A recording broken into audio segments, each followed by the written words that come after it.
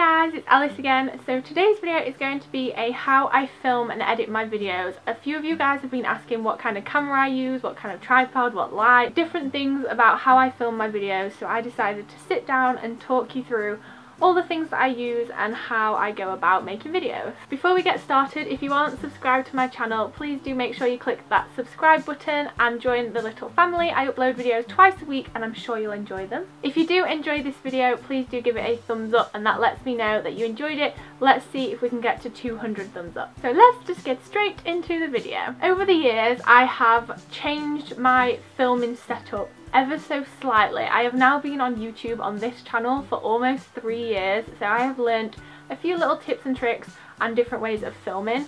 I have in fact only ever used this camera that I am using right now. This is a Nikon D5100. I originally bought it as a photography camera because I used to do photography, and it just happened to have film on it and has a flip out screen. So happily, I already had the camera that I needed when I started my channel. I use a zoom lens and I'm going to leave the name of it here. It didn't come with the camera, I bought it separately. I didn't buy it for YouTube purposes, I bought it for photography, but I find it does really well, especially if I zoom it in a little bit.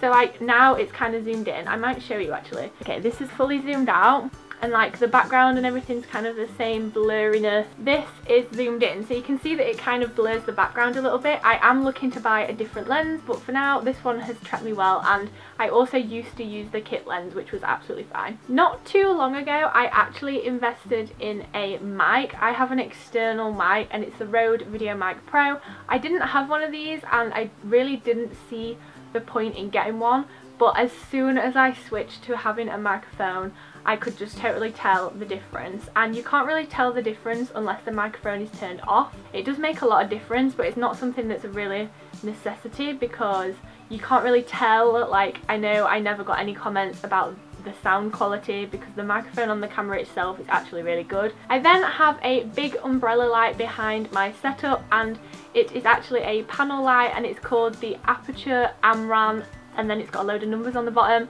I'm going to link everything down below anyway, so if you want to see where they're from and how much they were, I'll put them all down below. But it's just a LED panel light and it emits like a really white light. It has a filter that means you can put more of like an orange tint on it, but I just leave it on the white setting and that's about it. You can get different panel lights that have like warm temperatures and other things, but they were more expensive and I figured I could just deal with what it is now. I actually am so happy with my panel light. It's so small and thin and easy to store, which is so important because I always have my light up, and especially in my uni room it's kind of hard to store things away, so this light is definitely so much better. Before this I used to have soft boxes, and soft boxes are great and they're cheaper and they're just handy, but they are just so bulky and you can't really store them and you have to take them down every time and it's just a bit of a faff. So I upgraded to the panel light. The soft boxes treated me well and they do a great job. So for beginners, I definitely say get a soft box. But if you're kind of serious about YouTube and you want to take it that bit further and your soft boxes are annoying you, then buy a panel light. It's honestly the best thing ever. I love my panel light. The light itself is on a light stand. Just a basic light stand. It's really lightweight and easy to carry because I have to take it backwards and forwards from uni sometimes. So I'm all up for the light, easy things to carry that aren't too bulky. And then as for what my camera is stood on, my camera is stood on a little tripod I actually got probably about 5 years ago when I used to film videos on my old channel. I think it was about like £30.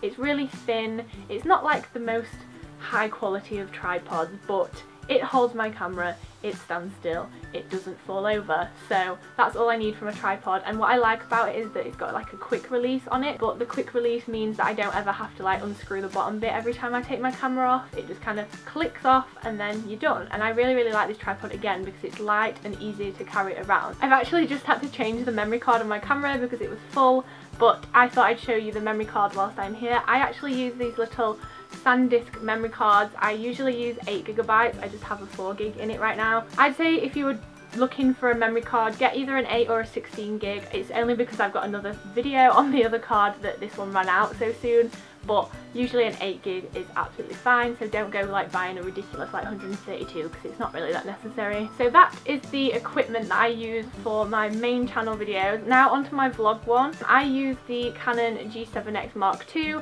It's the new version that has like a funky screen and it is absolutely amazing. I love this camera.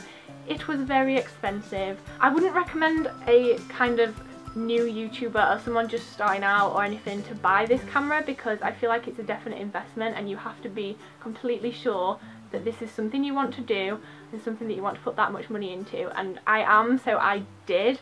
Before this camera I used the Canon S120 and I absolutely loved that camera and it served me so well for 2 years. The Canon G7X, the Mark I, is actually like amazing. A lot of my friends use that camera and that's just as good, and it is now cheaper because this one came out. So I love this camera a lot, and if you've got the budget for this camera, get it, but if not, just get the G7X or the S120, they are just as good. And I also have a little fuzz on top of it, and I get asked questions about this a lot, mainly when I shove my camera in someone's face. And you can actually buy these for like £12, but I decided that was too much, so I actually made it. It's basically just sticky back Velcro, and I chopped out a hole for the microphone, did the same on the other half, and then stuck a part of a furry sock, like the pom-pom off a furry sock, is on the top of my camera. But it works very well, and that just kind of stops the wind noise, so when I'm vlogging outside you don't hear like the sound from the wind. That's all that is, and it just looks a bit funky when I shove my camera in people's face. They ask why my camera has hair. So for editing my videos I actually use Final Cut Pro X. I love Final Cut Pro and I think it's such a good investment if you're serious on YouTube. I wouldn't say it's necessary for everyone, like if you're just starting out, if you don't have the budget, again, I wouldn't bother. I used iMovie for at least 6 months before I bought Final Cut Pro, and I found iMovie just as good really. I'd totally go back to iMovie if I needed to, but again, because I wanted to take YouTube a bit more seriously, invested that bit of money in Final Cut Pro. It is very expensive, so I'd say just stick at iMovie. When I originally started YouTube, I used Windows Movie Maker and also a Windows software called Sony Vegas Pro 9, and they were all brilliant, and I got them for free.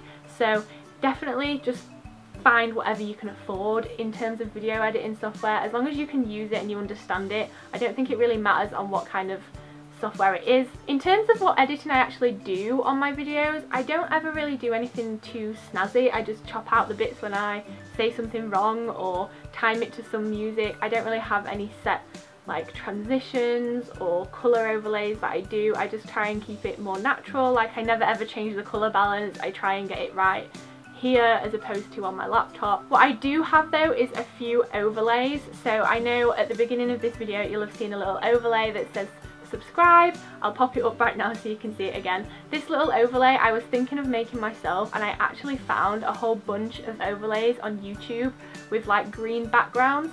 So I downloaded that from YouTube, and all you need to do is use the Kia mask out of the video setting bit of Final Cut and put that on top of the thing, and then the green background disappears, and then you have a little subscriber button floating around. There's so many different ones, and I probably am going to go and look through some more and see what else I can find, but I thought it was just a lot easier than making my own.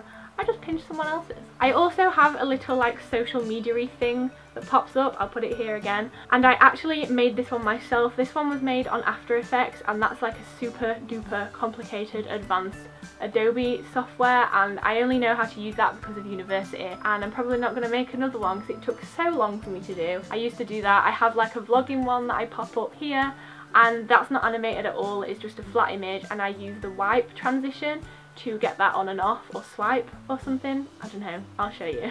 As for my thumbnails, so when you command control 4, a little like X comes up on your screen, and you can like drag it across and screenshot a particular area of your screen, and when you command control 3 it just screenshots the entire screen, and that's how I get my thumbnails. I usually do the thumbnails as I am editing, otherwise you have to go back through and look for the thumbnails, and then it just takes forever. And then to put together the thumbnails I use a little app called Composure that I found on Mac, and basically it's a little collage thing.